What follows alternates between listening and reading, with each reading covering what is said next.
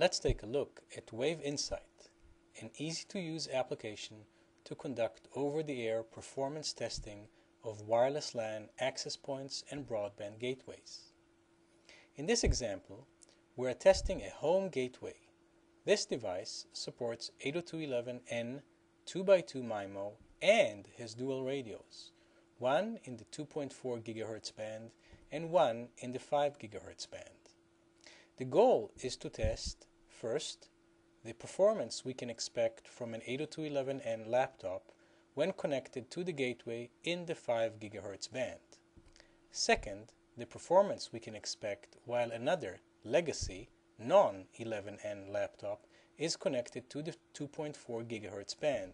And finally, what happens when a legacy non-11n laptop is added to the 5 GHz band. Now, let's look at the test setup. The home gateway is connected to a VariWave traffic generator analyzer that creates test traffic via the gateway's Ethernet port.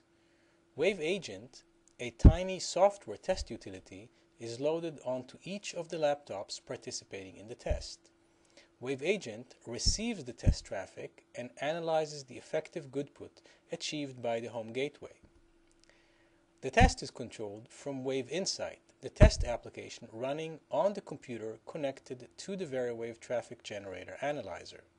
To start the test, we activate WaveAgent on the 802.11n laptop.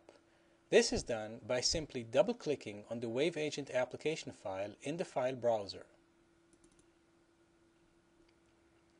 Now, let's connect the WaveInsite application to the VariWave traffic generator analyzer.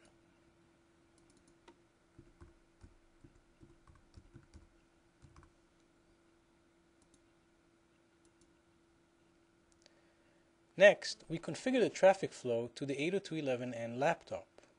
We will test the downstream UDP goodput from the home gateway to the laptop.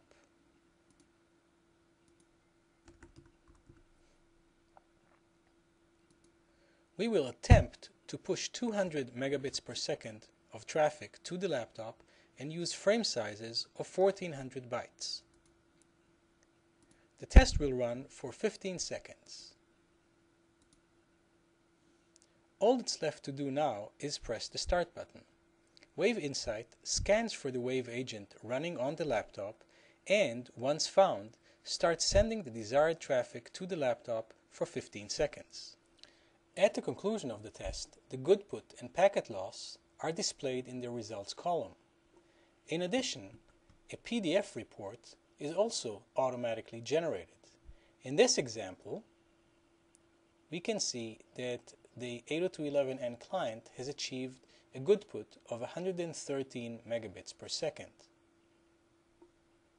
Now, let's add a second legacy laptop using the 2.4 GHz band. We will attempt to push 40 megabits per second to the legacy client.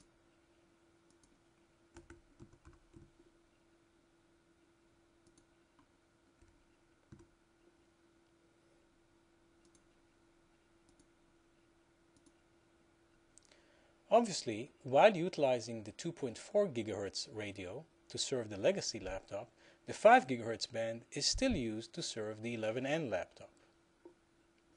Let's look at the results.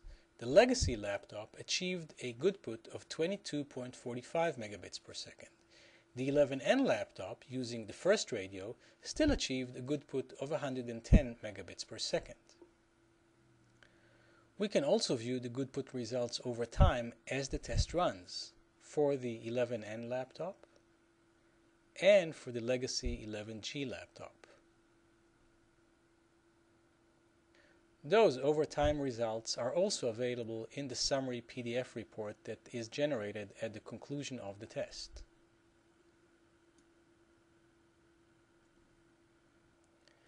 Now, let's add the third laptop.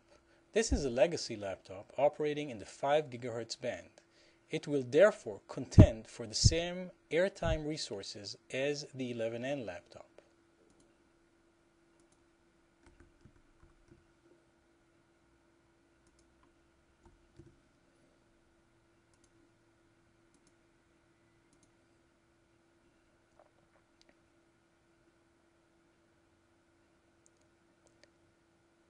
Now let's see how the home gateway handles this situation. The results are very interesting. The legacy laptop using the 2.4 GHz band still achieved a good put of 21.49 megabits per second.